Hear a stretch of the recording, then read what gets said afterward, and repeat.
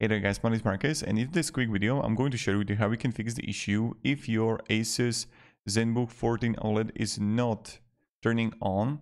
So there are multiple things that you can try. So hold Fn with the F5, F6 primarily if it's not going to, like for example with the brightness. The second thing is that you want to try to Control Shift Windows and B at the same time. So you're gonna hold Control Shift Windows and B at the same time, if that is going to work.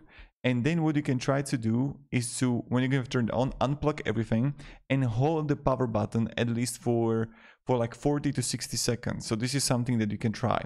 Now, important thing to do, and what you can also try to discharge the Asus Zenbook completely. So during the night, just don't leave it on anything or like any charger, and then try to charge it. Maybe it's going to turn on. So this is something that you can try to do. Thank you very much for watching and have a great day and goodbye.